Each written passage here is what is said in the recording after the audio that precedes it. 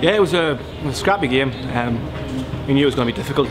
You know, Carrick are a tough side, they're a good side as well. And, you know, they had a great start of the season, probably stepped up a little bit in the past while, but you know, they're going to work hard, and you know, they're going to turn you, and there'll be a battle.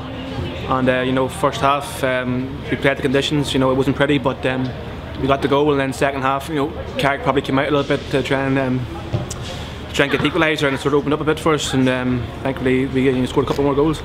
And that's your second start in the row, so going back into the team and get your first Glentoran goal today. That must have been a nice moment for you. Yeah, it was lovely. Felt a lot better today probably than I did last week. Last week, you know, I probably felt a bit sluggish and stuff out there, but I'd been, you know, out for 2 months, so it was just about getting my fitness back up, and I felt fitter today, you know. So I'm glad to get off the mark, and hopefully you can keep going now. And goals are great, goals are important, but also that third one with Jay, nice move from yourself in the middle of the park. Yeah, it was a good move, you know. The whole team, you know, across the, you know, all the starting players there have all got abilities, so we understand each other and it's starting to click now. And you know, Jay's on fire, and even Rory, you know, Roy did brilliant. He you know, played at the right time, and a good finish by Jay. And you know, Jay's chalk and cheese now. Like, you know, at the start of the season, he's probably getting frustrated he hadn't scored a goal, and he's probably the, you know, the best striker in the league, and he's showing that today. And that's 11 unbeaten now, and we've got another game coming on Friday night.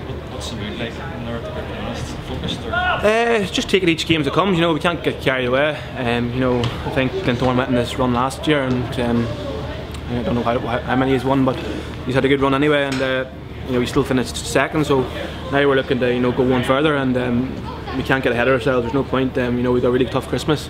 You know, we're beating the teams, you know, below us, and that's the main thing. And Glenavon on Friday night will be, you know, another tough game. You know what you're going to get from Glenavon. It'll be the same again, long balls and battles all over the park. So we just got to focus on each game, as I said in there. Like, you know, there's no leagues won in December.